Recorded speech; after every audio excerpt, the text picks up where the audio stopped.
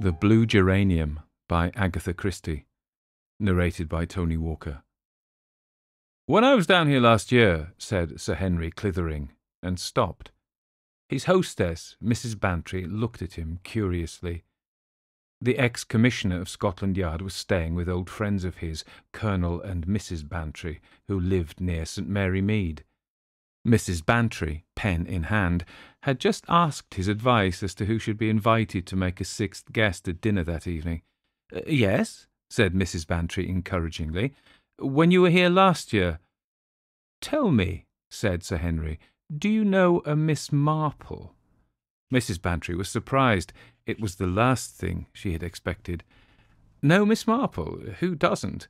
The typical old maid of fiction, quite a dear, but hopelessly behind the times. Do you mean you would like me to ask her to dinner? You are surprised?" "A little, I must confess.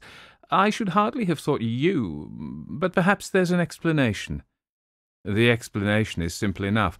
When I was down here last year, we got into the habit of discussing unsolved mysteries. There were 5 or 6 of us. Raymond West, the novelist, started it. We each supplied a story to which we knew the answer, but nobody else did. It was supposed to be an exercise in the deductive faculties, to see who could get nearest the truth. Well, like in the old story, we hardly realized that Miss Marple was playing, but we were very polite about it, didn't want to hurt the old dear's feelings, and now comes the cream of the jest. The old lady outdid us every time." "What?" "I assure you, straight to the truth, like a homing pigeon. But how extraordinary! Why, dear old Miss Marple has hardly ever been out of St. Mary Mead. Ah, but according to her, that has given her unlimited opportunities of observing human nature, under the microscope, as it were." "I suppose there's something in that," conceded Mrs. Bantry. "One would at least know the petty side of people, but I don't think we have any really exciting criminals in our midst. I think we must try her with Arthur's ghost story after dinner. I'd be thankful if she'd find a solution to that." "I didn't know that Arthur believed in ghosts." "Oh, he doesn't. That's what worries him so. And it happened to a friend of his, George Pritchard, a most prosaic person. It's really rather tragic for poor George. Either this extraordinary story is true, or else what?" Mrs. Bantry did not answer. After a minute or two, she said irrelevantly, "You know, I like George. Everyone does. One can't believe that he... But people do such extraordinary things." Sir Henry nodded. He knew better than Mrs. Bantry the extraordinary things that people did. So it came about that evening Mrs. Bantry looked round her dinner table, shivering a little as she did so, because the dining room, like most English dining rooms, was extremely cold, and fixed her gaze on the very upright old lady sitting on her husband's right. Miss Marple wore black lace mittens.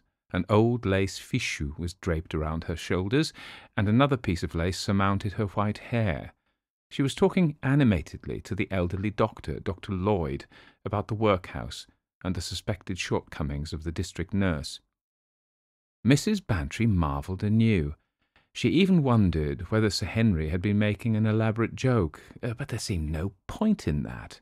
Incredible that what he had said could be really true. Her glance went on and rested affectionately on her red-faced, broad-shouldered husband as he sat talking horses to Janet Hellier, the beautiful and popular actress. Jane, more beautiful, if that were possible, off the stage than on, opened enormous blue eyes and murmured at discreet intervals, "Really? Oh, fancy! How extraordinary!" She knew nothing whatever about horses, and cared less. "Arthur," said Mrs. Bantry, "you're boring poor Jane to distraction. Leave horses alone, and tell her your ghost story instead. You know, George Pritchard." "Eh, Dolly? Oh, but I don't know. Sir Henry wants to hear it too. I was telling him something about it this morning. It would be interesting to hear what everyone has to say about it." "Oh, do," said Jane. "I love ghost stories." "Well," Colonel Bantry hesitated, "I've never believed much in the supernatural, but this—" I don't think any of you know George Pritchard. He's one of the best. His wife, well, she's dead now, poor woman. I just say this much. She didn't give George any too easy a time when she was alive. She was one of those semi-invalids. I believe she had really something wrong with her, but whatever it was, she played it for all it was worth. She was capricious, exacting, unreasonable. She complained from morning to night. George was expected to wait on her hand and foot, and everything he did was always wrong, and he got cursed for it. Most men, I'm fully convinced, would have hit her over the head with a hatchet long ago. Hey, Dolly, isn't that so? She was a dreadful woman, said Mrs. Bantry with conviction. If George Pritchard had brained her with a hatchet, and there had been any woman on the jury, he would have been triumphantly acquitted. I don't quite know how this business started. George was rather vague about it. I gather Mrs. Pritchard had always had a weakness for fortune-tellers, palmists, clairvoyants, anything of that sort. George didn't mind. If she found amusement in it, well and good. But he refused to go into rhapsodies himself, and that was another grievance. A succession of hospital nurses was always passing through the house, Mrs. Pritchard usually becoming dissatisfied with them after a few weeks. One young nurse had been very keen on this fortune-telling stunt, and for a time Mrs. Pritchard had been very fond of her. Then she suddenly fell out with her and insisted on her going. She had back another nurse who had been with her previously, an older woman, experienced and tactful in dealing with a neurotic patient. Nurse Coupling, according to George, was a very good sort, a sensible woman to talk to. She put up with Mrs. Pritchard's tantrums and nerve storms with complete indifference. Mrs. Pritchard always lunched upstairs, and it was usual at lunchtime for George and the nurse to come to some arrangement for the afternoon. Strictly speaking, the nurse went off from 2 to 4, but to oblige, as the phrase goes, she would sometimes take her time off after tea if George wanted to be free for the afternoon. On this occasion, she mentioned that she was going to see a sister at Golders Green and might be a little late returning. George's face fell, for he had arranged to play a round of golf. Nurse Coupling, however, reassured him. "We'll neither of us be missed, Mr. Pritchard." A twinkle came into her eye. "Mrs. Pritchard's going to have more exciting company than ours." "Who's that?" "Wait a minute." Nurse Coupling's eyes twinkled more than ever. "Let me get it right. Zoraida. Psychic reader of the future." "Oh, Lord," groaned George, "that's a new one, isn't it?" "Quite new. I believe my predecessor, Nurse Carstairs, sent her along.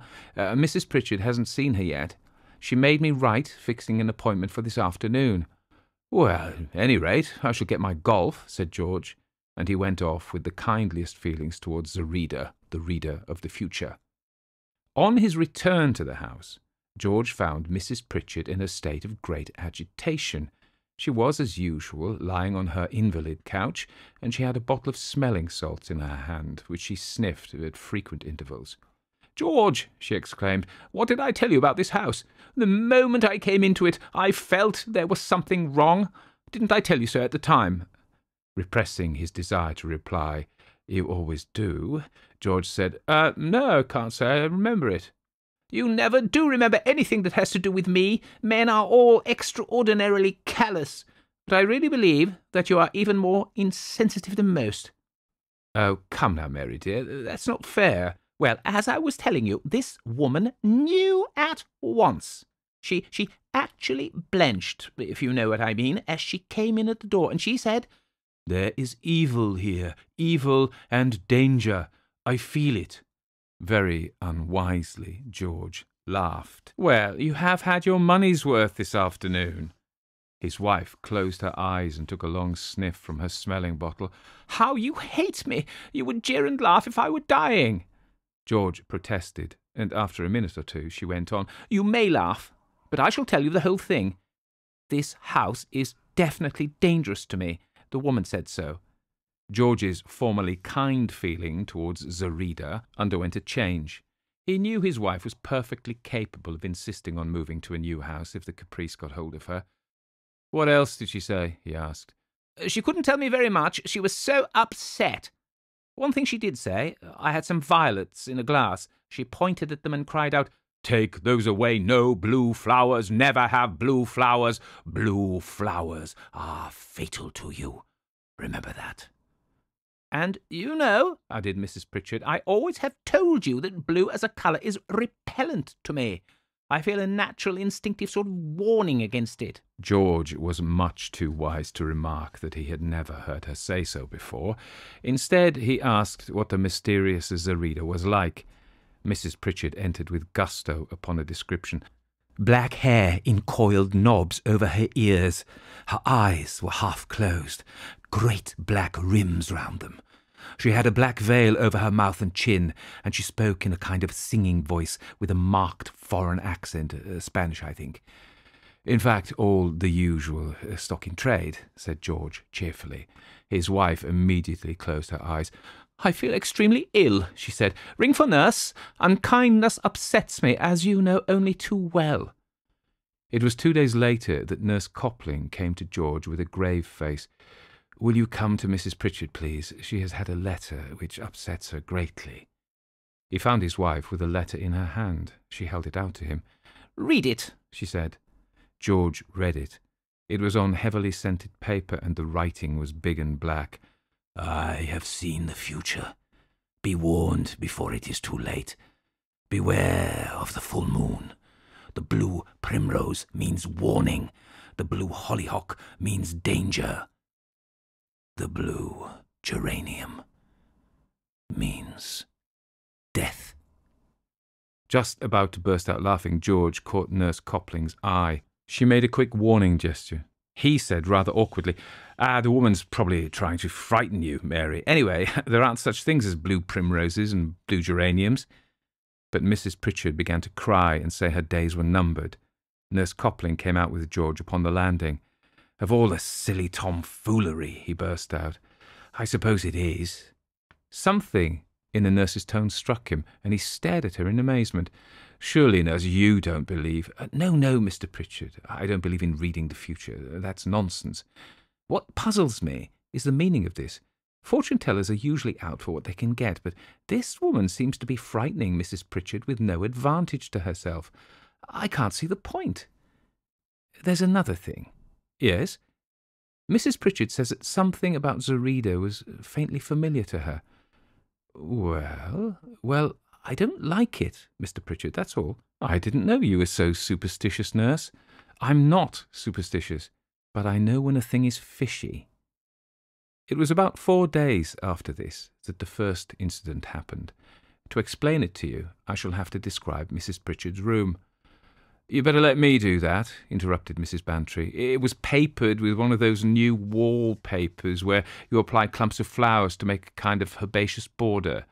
The effect is almost like being in a garden, though, of course, the flowers are all wrong. I mean, they simply couldn't be in bloom all at the same time." "Don't let a passion for horticultural accuracy run away with you, Dolly," said her husband. "We all know you're an enthusiastic gardener." "Well, it is absurd," Mrs. Bantry protested, "to have bluebells and daffodils and lupins and hollyhocks and Michaelmas daisies all grouped together." "Most unscientific," said Sir Henry. "But to proceed with the story?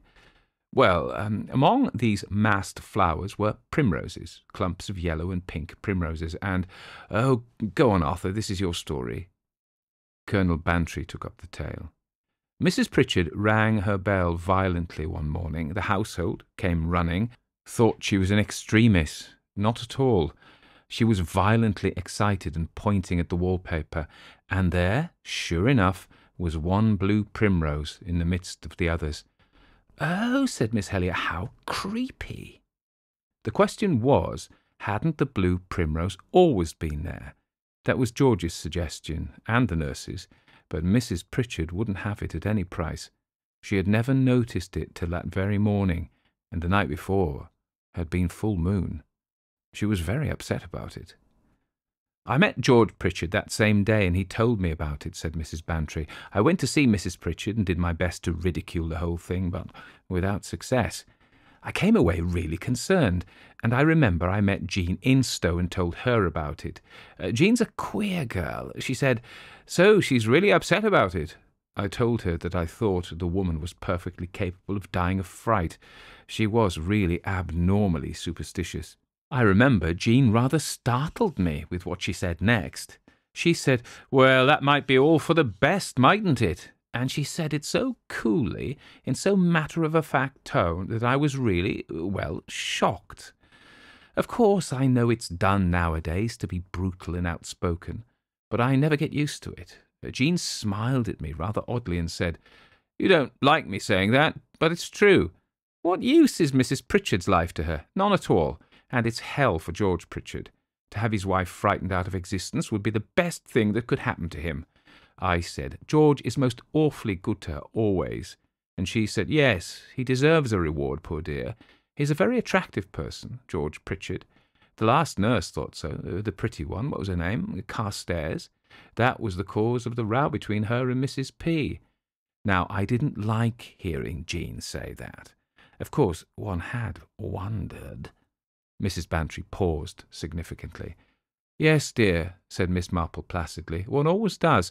Is Miss Instow a pretty girl? I suppose she plays golf." "Yes, she's good at all games, and she's nice-looking, attractive-looking, very fair with a healthy skin and nice, steady blue eyes. Of course, we have always felt that she and George Pritchard, I mean, if things had been different, they're so well suited to one another." "And they were great friends?" asked Miss Marple. "Oh, yes, great friends." "Do you think, Dolly," said Colonel Bantry plaintively, "that I might be allowed to go on with my story?" "Arthur," said Mrs. Bantry resignedly, "wants to get back to his ghosts." "I had the rest of the story from George himself," went on the Colonel. "There's no doubt that Mrs. Pritchard got the wind up badly towards the end of the next month. She marked off on a calendar the day when the moon would be full, and on that night she had both the nurse and then George into her room and made them study the wallpaper carefully. There were pink hollyhocks and red ones, but there were no blue amongst them. Then, when George left the room, she locked the door." "And in the morning there was a large blue hollyhock," said Mrs. Helier joyfully. "Quite right," said Colonel Bantry, "or, at any rate, nearly right. One flower of a hollyhock just above her head had turned blue. It staggered George. And of course the more it staggered him, the more he refused to take the thing seriously. He insisted that the whole thing was some kind of practical joke. He ignored the evidence of the locked door and the fact that Mrs. Pritchard discovered the change before anyone, even Nurse Copling, was admitted. It staggered George, and it made him unreasonable. His wife wanted to leave the house, and he wouldn't let her. He was inclined to believe in the supernatural for the first time, but he wasn't going to admit it.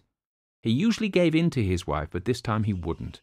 Mary was not to make a fool of herself, he said. The whole thing was the most infernal nonsense. And so the next month sped away. Mrs. Pritchard made less protest than one might have imagined. I think she was superstitious enough to believe that she couldn't escape her fate. She repeated again and again, the blue primrose, warning; the blue hollyhock, danger; the blue geranium, death. And she would lie looking at the clump of pinky-red geraniums nearest her bed. The whole business was pretty nervy. Even the nurse caught the infection. She came to George 2 days before full moon and begged him to take Mrs. Pritchard away. George was angry. "If all the flowers on that damned wall turned into blue devils, it couldn't kill anyone," he shouted. "It might. Shock has killed people before now." "Nonsense," said George. "George has always been a shade pig-headed. You can't drive him." I believe he had a secret idea that his wife worked the changes herself, and that it was all some morbid hysterical plan of hers. Well, the fatal night came. Mrs. Pritchard locked her door as usual. She was very calm, in almost an exalted state of mind. The nurse was worried by her state, wanted to give her a stimulant, an injection of strychnine, but Mrs. Pritchard refused. In a way, I believe, she was enjoying herself. George said she was. "I think that's quite possible," said Mrs. Bantry. "There must have been a strange sort of glamour about the whole thing." There was no violent ringing of the bell the next morning. Mrs. Pritchard usually woke about 8. When at 8:30 there was no sign from her, Nurse rapped loudly on the door. Getting no reply, she fetched George and insisted on the door being broken open. They did so with the help of a chisel. One look at the still figure on the bed was enough for Nurse Copling. She sent George to telephone for the doctor, but it was too late. Mrs. Pritchard, he said, must have been dead at least 8 hours. Her smelling salts lay by her hand on the bed, and on the wall beside her, one of the pinky-red geraniums, was a bright, deep blue. "Horrible," said Miss Helier with a shiver. Sir Henry was frowning. "No additional details?" Colonel Bantry shook his head, but Mrs. Bantry spoke quickly. "The gas." "What about the gas?" asked Sir Henry. When the doctor arrived, there was a slight smell of gas, and sure enough he found the gas ring in the fireplace very slightly turned on, but so little that it couldn't have mattered. Did Mr. Pritchard and the nurse not notice it when they first went in?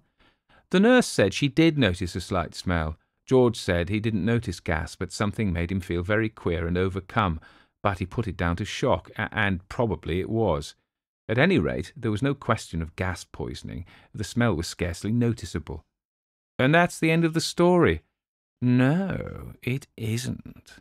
One way and another, there was a lot of talk. The servants, you see, had overheard things, had heard, for instance, Mrs. Pritchard telling her husband that he hated her and would jeer if she were dying, and also more recent remarks. She had said one day, apropos of his refusing to leave the house, "Very well, when I'm dead, I hope everyone will realize that you have killed me." And, as ill luck would have it, he had been mixing some weed killer for the garden paths the day before. One of the younger servants had seen him, and had afterwards seen him taking up a glass of hot milk to his wife. The talk spread and grew. The doctor had given a certificate, I don't know exactly in what terms, shock, syncope, heart failure, probably some medical term meaning nothing much. However, the poor lady had not been a month in her grave before an exhumation order was applied for and granted. "And the result of the autopsy was nil, I remember," said Sir Henry gravely. "A case for once of smoke without fire." "The whole thing is really very curious," said Mrs. Bantry. "The fortune-teller, for instance, Zoraida. At the address where she was supposed to be, no one had ever heard of such a person. She appeared once, out of the blue," said her husband, "and then utterly vanished out of the blue." "That's rather good." And what is more," continued Mrs. Bantry, "little Nurse Carstairs, who was supposed to have recommended her, had never even heard of her." They looked at each other. "It's a mysterious story," said Dr. Lloyd. "One can make guesses, but to guess—" He shook his head. "Has Mr. Pritchard married Miss Instow?" asked Mrs. Marple in a gentle voice. "Now, why do you ask that?" inquired Sir Henry. Miss Marple opened her gentle blue eyes. "It seems to me so important," she said. "Have they married?" Colonel Bantry shook his head. We expected something of the kind, but it's 18 months now. I don't believe they even see much of each other." "That is important," said Miss Marple. "Very important." "Then you think the same as I do," said Mrs. Bantry. "You think—" "Now, Dolly," said her husband, "it's unjustifiable what you're going to say. You can't go about accusing people without a shadow of proof. Don't be so manly, Arthur. Men are always afraid to say anything. Anyway, this is all between ourselves. It's just a wild, fantastic idea of mine that possibly, only possibly, Jean Instow disguised herself as a fortune-teller. Mind you, she may have done it for a joke. I don't for a minute think that she meant any harm. But if she did do it, and if Mrs. Pritchard was foolish enough to die of fright, well, that's what Miss Marple meant, wasn't it?" "No, dear, not quite," said Miss Marple. "You see, if I were going to kill anyone, which of course I wouldn't dream of doing for a minute because it would be very wicked, and besides, I don't like killing, not even wasps, though I know it has to be, and I'm sure the gardener does it as humanely as possible. Let me see, what was I saying?" "If you wish to kill anyone," prompted Sir Henry. "Oh, yes, well, if I did, I shouldn't be at all satisfied to trust to fright. I know one reads of people dying of it, but it seems a very uncertain sort of thing, and the most nervous people are far more brave than one really thinks they are. I should like something definite and certain, and make a thoroughly good plan about it." "Miss Marple," said Sir Henry, "you frighten me. I hope you will never wish to remove me. Your plans will be too good." Miss Marple looked at him reproachfully. "I thought I had made it clear that I would never contemplate such wickedness," she said. "No, I was trying to put myself in the place of a certain person." "Do you mean George Pritchard?" asked Colonel Bantry. "I'll never believe it of George, though, mind you, even a nurse believes it. I went and saw her about a month afterwards, at the time of the exhumation. She didn't know how it was done. In fact, she wouldn't say anything at all, but it was clear enough that she believed George to be in some way responsible for his wife's death. She was convinced of it." "Well," said Dr. Lloyd, "perhaps she wasn't so far wrong. And mind you, a nurse often knows. She can't say, she's got no proof, but she knows." Sir Henry leant forward. "Come now, Miss Marple," he said persuasively. "You're lost in a daydream. Won't you tell us all about it?" Miss Marple started and turned pink. "I beg your pardon," she said. "I was just thinking about our district nurse. A most difficult problem."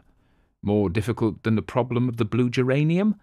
"It really depends on the primroses," said Miss Marple. "I mean, Mrs. Bantry said that they were yellow and pink.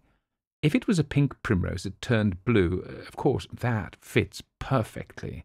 But if it happened to be a yellow one—" "It was a pink one," said Mrs. Bantry. She stared. They all stared at Miss Marple. "Then that seems to settle it," said Miss Marple. She shook her head regretfully. "And the wasp season and everything, and of course the gas." "It reminds you, I suppose, of countless village tragedies," said Sir Henry. "Not tragedies," said Miss Marple, "and certainly nothing criminal, but it does remind me a little of the trouble we are having with the district nurse. After all, nurses are human beings, and what with having to be so correct in their behaviour and wearing those uncomfortable collars and being so thrown with the family, well, can you wonder that things sometimes happen?" A glimmer of light broke upon Sir Henry. "You mean Nurse Carstairs?" "Oh, no, not Nurse Carstairs, Nurse Coupling. You see, she had been there before, and very much thrown with Mr. Pritchard, who, you say, is an attractive man. I dare say she thought, poor thing— well, we needn't go into that. I don't suppose she knew about Miss Instow, and of course afterwards, when she found out, it turned her against him, and she tried to do all the harm she could. Of course, the letter really gave her away, didn't it?" "What letter?" "Well, she wrote to the fortune-teller at Mrs. Pritchard's request, and the fortune-teller came, apparently, in answer to the letter. But later it was discovered that there never had been such a person at that address. So that shows that Nurse Coupling was in it. She only pretended to write. So what could be more likely than that she was the fortune-teller herself?" "I never saw the point about the letter," said Sir Henry. "That's a most important point, of course." "Rather a bold step to take," said Miss Marple, "because Mrs. Pritchard might have recognised her in spite of the disguise, though, of course, if she had, the nurse could have pretended it was a joke." "What did you mean," said Sir Henry, "when you said that if you were a certain person, you would not have trusted to fright?" "One couldn't be sure that way," said Miss Marple. "No, I think that the warnings and the blue flowers were, if I may use a military term," she laughed self-consciously, "just camouflage." "And the real thing?" "I know," said Miss Marple apologetically, "that I've got wasps on the brain, poor things, destroyed in their thousands, and usually on such a beautiful summer's day. But I remember thinking, when I saw the gardener shaking up the cyanide of potassium in a bottle with water, how like smelling salts it looked. And if it were put in a smelling salt bottle and substituted for the real one, well, the poor lady was in the habit of using her smelling salts. Indeed, you said they were found by her hand. Then, of course, while Mr. Pritchard went to telephone to the doctor, the nurse would change it for the real bottle, and she'd just turn on the gas a little bit to mask any smell of almonds, and in case anyone felt queer. And I have always heard that cyanide leaves no trace if you wait long enough. But, of course, I may be wrong, and it may have been something entirely different in the bottle. But that doesn't really matter, does it? Miss Marple paused, a little out of breath. Jane Hellier leant forward and said, "But the blue geranium and the other flowers." "Nurses always have litmus paper, don't they?" said Miss Marple. "Well, for testing. Not a very pleasant subject. We won't dwell on it. I have done a little nursing myself." She grew delicately pink. "Blue turns red with acids, and red turns blue with alkalis. So easy to paste some red litmus over a red flower, near the bed, of course, and then, when the poor lady used her smelling salts, the strong ammonia fumes would turn it blue. Really most ingenious. Of course, the geranium wasn't blue when they first broke into the room. Nobody noticed it till afterwards. When Nurse changed the bottles, she held the sal ammoniac against the wallpaper for a minute, I expect." "You might have been there, Miss Marple," said Sir Henry. "What worries me," said Miss Marple, "is poor Mr. Pritchard and that nice girl, Miss Instow, probably both suspecting each other and keeping apart, and life so very short." She shook her head. "You needn't worry," said Sir Henry. "As a matter of fact, I have something up my sleeve. A nurse has been arrested on a charge of murdering an elderly patient who had left her a legacy. It was done with cyanide of potassium substituted for smelling salts. Nurse Copling trying the same trick again. Miss Instow and Mr. Pritchard need have no doubts as to the truth." "Now, isn't that nice?" cried Miss Marple. "I don't mean about the new murder, of course. That's very sad, and shows how much wickedness there is in the world, and that if once you give way... Which reminds me, I must finish my little conversation with Dr. Lloyd about the village nurse."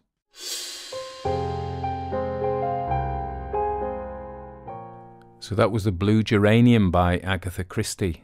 Just to tell you something about her, if you don't know anything about her, Dame Agatha Mary Clarissa Christie, born on September 15th, 1819, Torquay, Devon, England, was a highly acclaimed British author known for her prolific contributions to the mystery genre.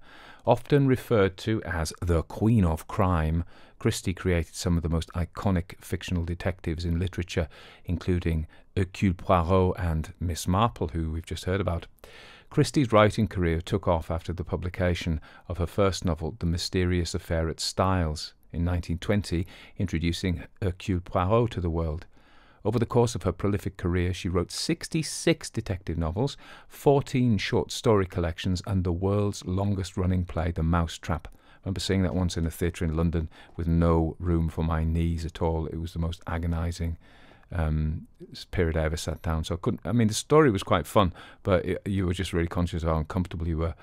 Her works have been translated into numerous languages, making her one of the best-selling authors in history. Notable novels include The Murder on the Orient Express, Death on an Island, and Then There Were None. Christie's storytelling prowess, clever plot twists, and keen understanding of human nature have secured her a lasting legacy in the realm of mystery literature. Agatha Christie received various accolades during her lifetime, including the title of Dame Commander of the Order of the British Empire in 1971. She passed away on January 12, 1976, leaving behind a remarkable literary legacy that continues to captivate readers worldwide. The Blue Geranium is a short story penned by Agatha Christie, written by Agatha Christie as I prefer to say. It first came out in the Storyteller magazine in December 1929 and later in Pictorial Review in the US in January 1930. This story is the seventh one in a series called The Tuesday Night Club, following a break of 18 months since the last story. In 1932, The Blue Geranium was included in the seventh collection of short stories titled The 13 Problems. It comes after the story of The Thumb Mark of St. Peter and before The Companion. So the funny thing about that is I think the wit of the writing shines. You can just imagine these people sitting around at a dinner party in some small village somewhere, very bourgeois, and Sir Henry's there, and he's been an ex-copper, and Miss Marple, who remarkably has never been outside the village of Merrymead, has such an insight. You could do that by reading. And last time we did the Sherlock Holmes story, the Sussex Vampire, and you can see how the format is similar. There is a detective who has fantastic deducing powers of deduction, and you simply introduce them to the facts, and they merely need to, they might need to ask a few questions, but merely they know the answer straight away. They just deduce it all. D. And I suppose they are whodunits, aren't they? Who did these things? And when we find out how, we want to know how. It's how did they do it as well. So it's who did it and how. And very neat little story anyway, so I quite like that. So this is the second story in the Classic Detective Stories podcast. There will be a few more. But, well, hopefully it will go from strength to strength. Please tell your friends and share, like, comment if you've got something nice to say. If it's not nice, don't comment. And see you next week, okay?